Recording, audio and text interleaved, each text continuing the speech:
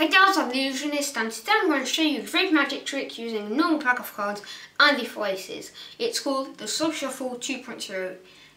If you don't know what the Slop Shuffle is, check the link in the description. It will send you to a previous video I made on the Slop Shuffle. So it's kind of the same thing, except that there's a different technique and it's using the faces. So yeah, let's get started. So first, you ask the spectators to shuffle the cards, normal shuffle, don't worry. They shuffle, as much as they want. And when they are happy and they think the deck is well shuffled, well, you're going to take the 4 aces and loose them in the middle of the deck, like this. So now I'm going to take about half the cards, the top ones, look, and I'm going to shuffle these face up cards with the face down cards, like this. That's not very well shuffled, but we'll see. So as you can see, the cards are face up, face down, face up, face down, face up, face up, face up, face up, face down, face up, face down, face up, face up, face up, face down. So as you can see, it's an irregular mess. So now I'm going to give one cup, a second cup, this, and show you, look, cards are face down, face up, for example. And now look, if I take my magic two of spades and I simply put it there, and look, if I snap my fingers, all the deck goes face down except for, no, not 4 cards, only 3 aces. What could be the 4th one?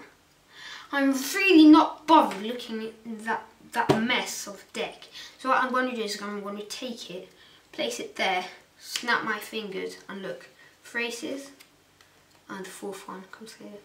Isn't it amazing? I'll be right back for the explanation. So, how does it work? It's not very easy, but it's not hard either. It's kind of medium, I would say. So first, you really ask the spectators to shuffle the cards in a normal shuffle.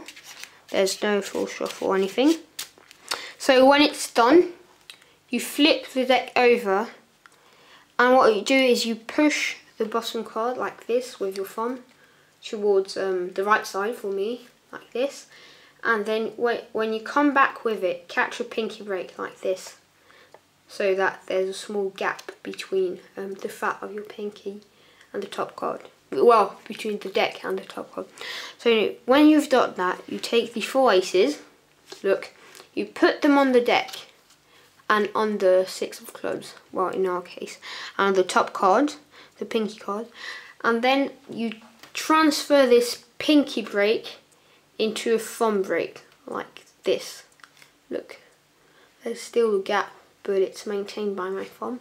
When you've done this, you take half the bottom cards, flip them over. To flip them over, I curl my first finger under the deck and I apply pressure with both sides of my hand, as you can see, and then I let go my thumb and I put it on the top of the deck. I catch it with my middle finger and I square everything up with my left hand. So now you've still got your pinky, and you take the bottom part like this, and you basically do the same thing and you put it on the top. So when you've done that, all the deck will be normal, like face down, except for the 5 last cards, which will be the 4 aces plus the bottom card that there was before. So when you've done that, you split them, you take about half of the cards like this, you flip them over, and I did a fan. Maybe if you know how to do that, that's great, but if you don't, I'm going to quickly explain it, but I'll probably make a tutorial on it later on.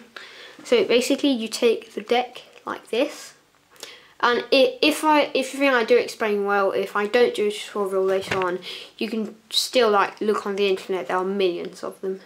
So look, I take it, I grab the deck with my thumb on one side, my 2 middle fingers on the other side, and with my pinky and my first finger, I apply pressure and I hold the deck like this. So look, I can shake it, it won't fall. So when you're in that position, hold the deck like this. Take your thumb, like put it just on top of your pinky so that it touches your pinky, and it's on the side of the small part of the card. And then what you do is you push, and at the same time you release your index and your pinky, and then you spread the cards with your thumb. So it may seem a bit complicated, and it's not very hard, but it's not easy. So just practice and you'll be able to do it. So I'll show it again a bit faster. You hold in the position with the 2 middle fingers, the first and the pinky, so it doesn't fall.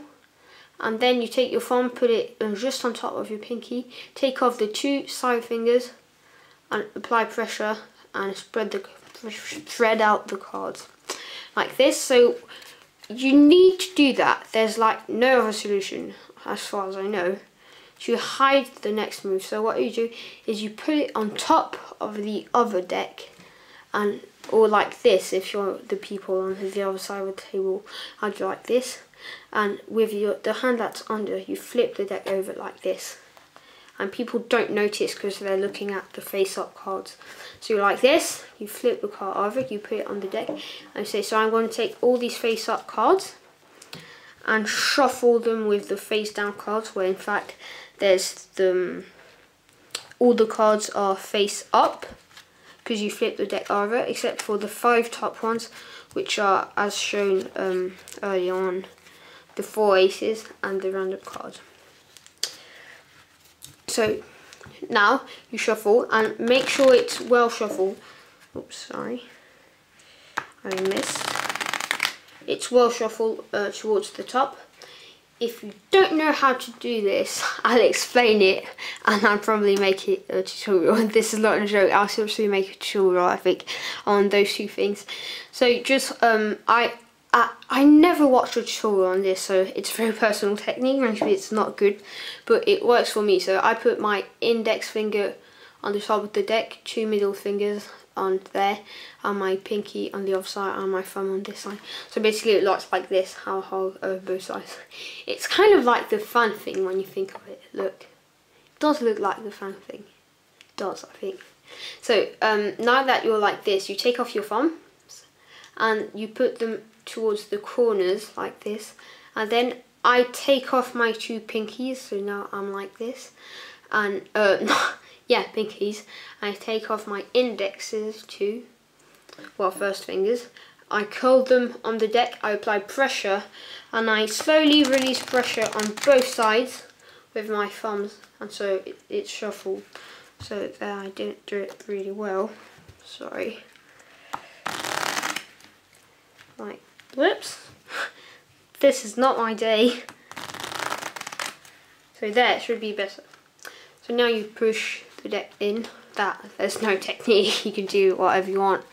So I showed that the cards are face up, face down, and face up and face down. And what you're going to do is you're going to count 5 face down cards. It doesn't matter about the face up cards. So there we've got 1, 2, 3,